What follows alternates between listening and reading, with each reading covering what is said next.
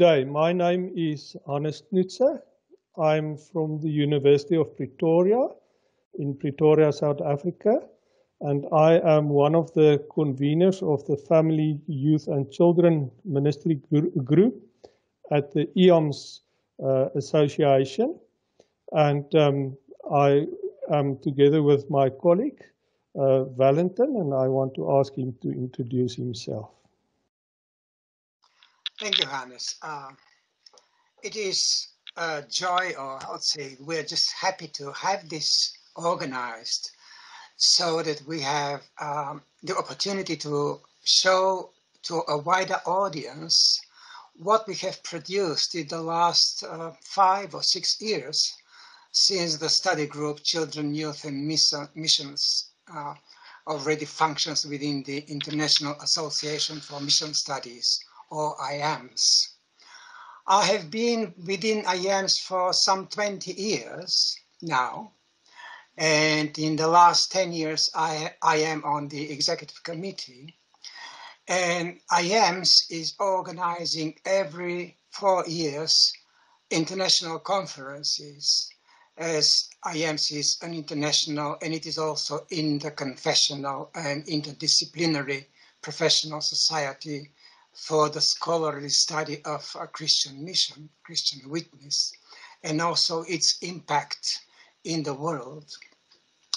And now this book, which we are discussing today, is the result of the activities which we have been doing within this study group, Children, Youth and Mission. Originally, I'm from Bulgaria, but teaching as a university professor and lecturer for more than 30 years. But then it happened that the British Church Mission Society invited me to become a missionary, and they sent me to Russia. So for some 8 years I was there, and it is there in Russia when I found that the study of mission or missiology is an important topic within Christian theology.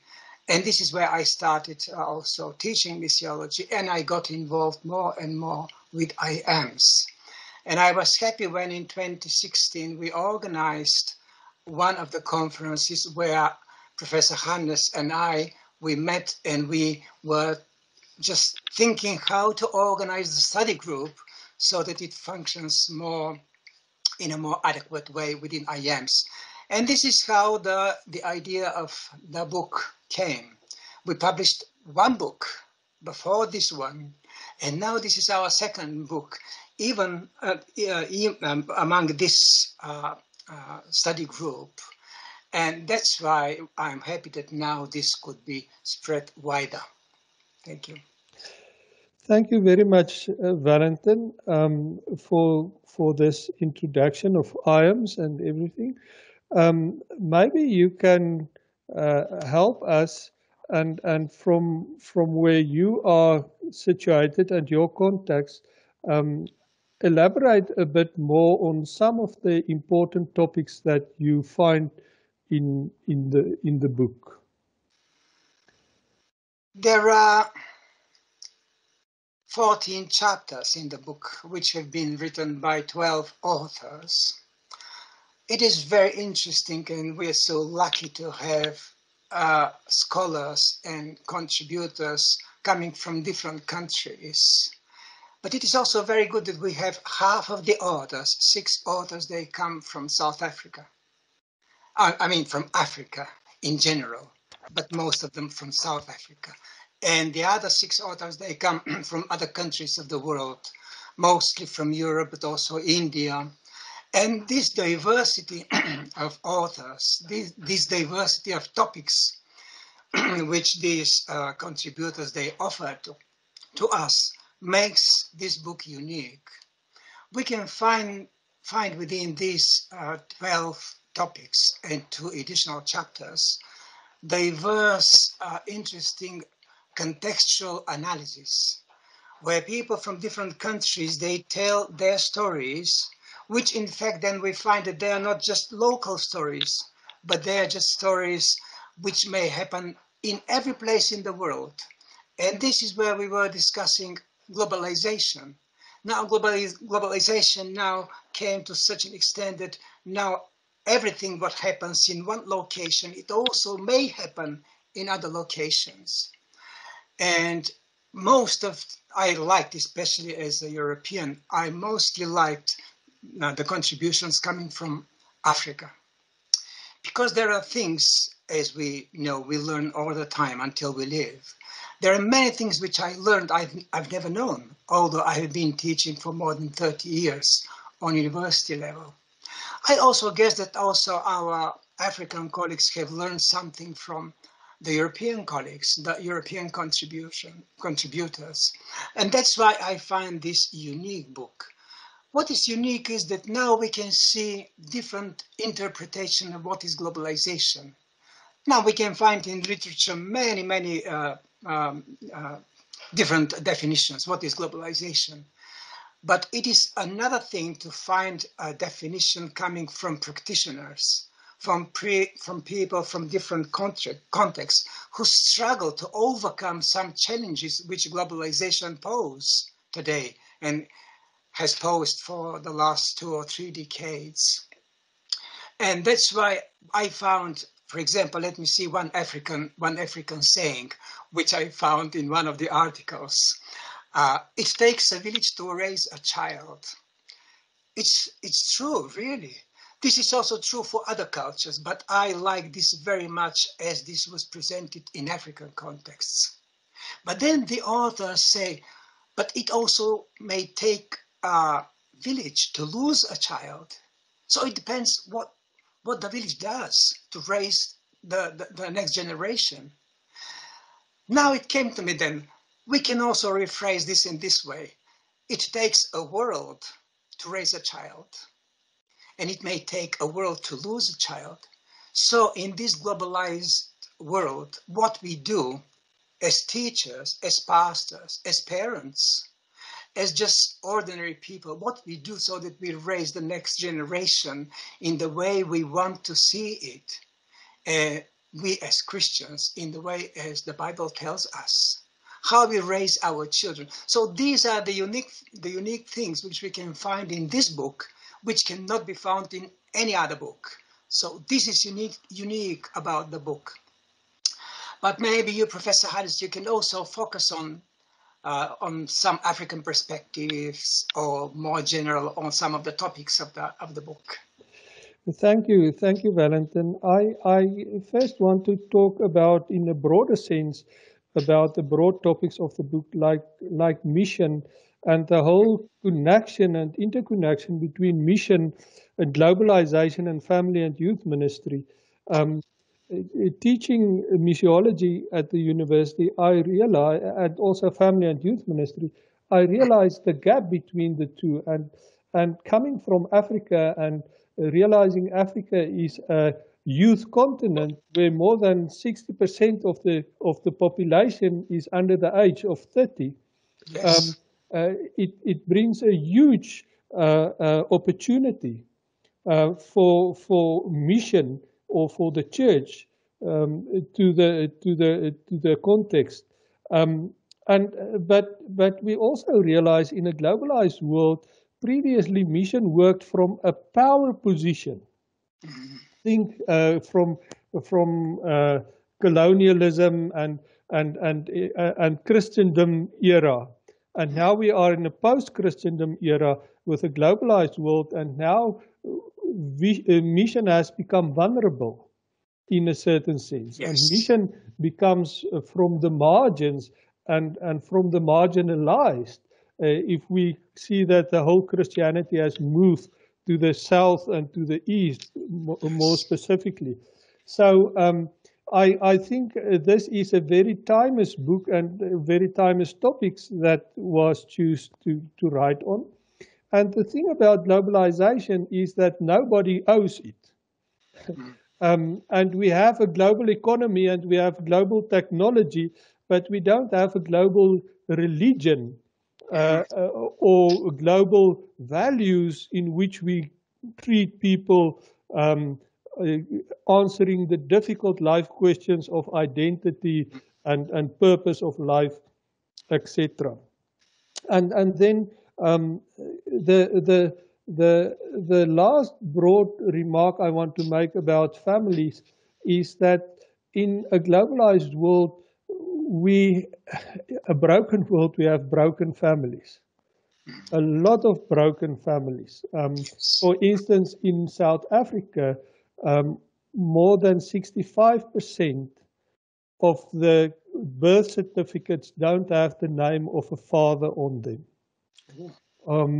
So we also live, in a sense, in a fatherless world. And one of the contributors in this book from South Africa, Professor Freelance, also wrote about this, and he related it to community engagement and what is the role that the church can play in this regard.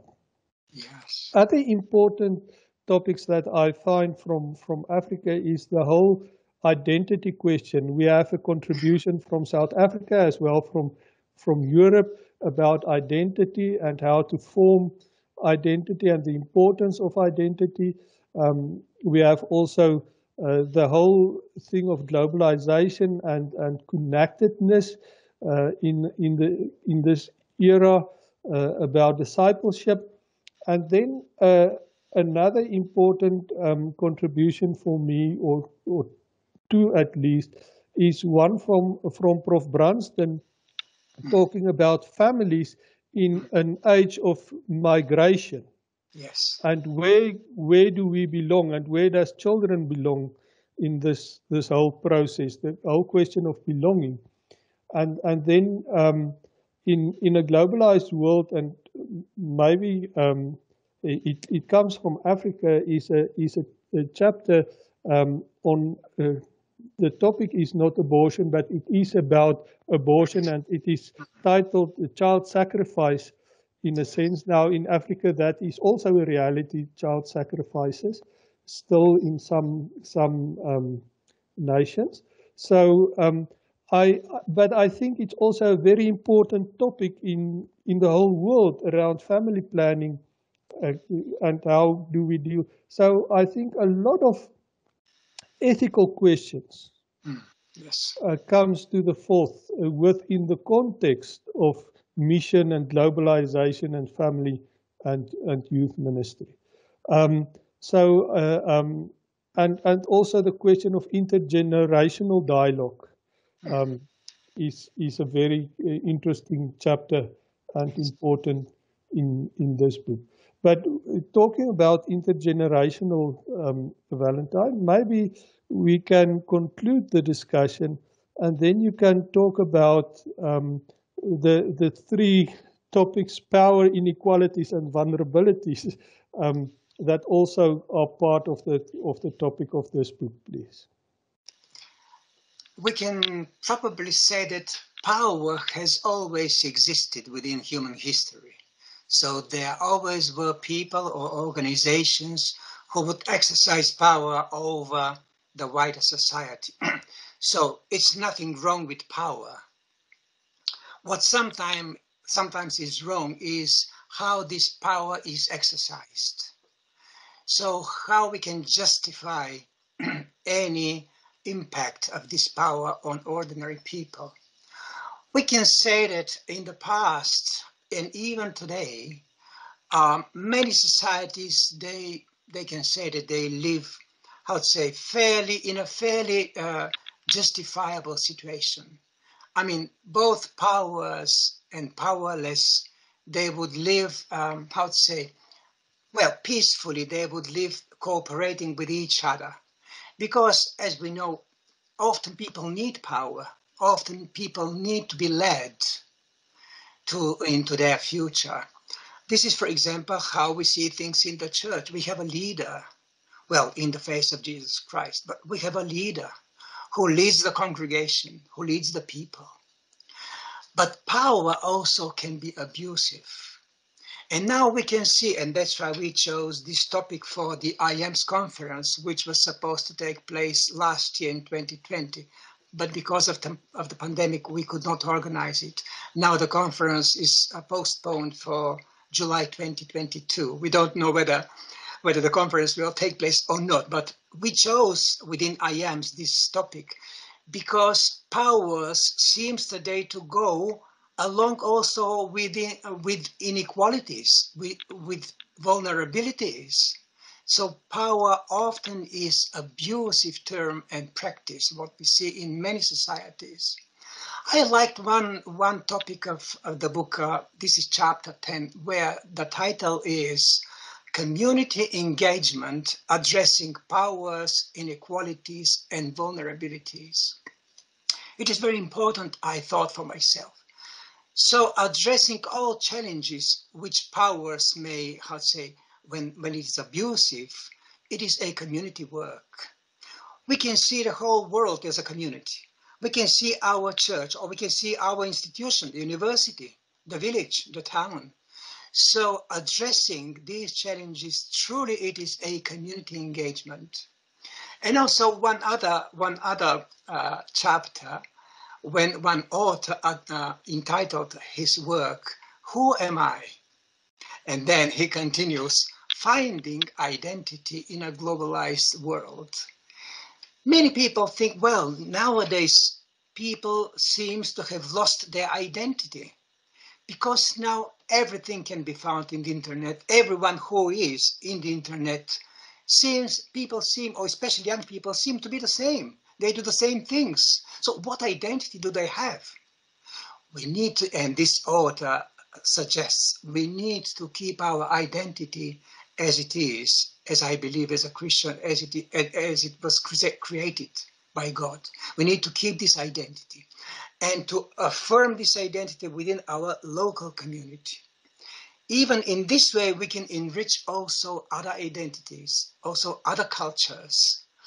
So this is one of the unique things of this book, and that's why I'm probably trying to finish with this one, that we address powers, inequalities, and vulnerabilities by affirming our identity also within the framework of this globalized world where we live, want we this or not, but we need to contribute, and each of us can contribute for the future of this world by keeping their unique identity, which is precious, of course, in the eyes of God. Thank you so much, Valentine. I believe that the readers will find something they can relate with and will enrich their understanding. And may we all become vulnerable in this situation. And may the Lord bless us with his power. Yes. Well, thank you for this conversation.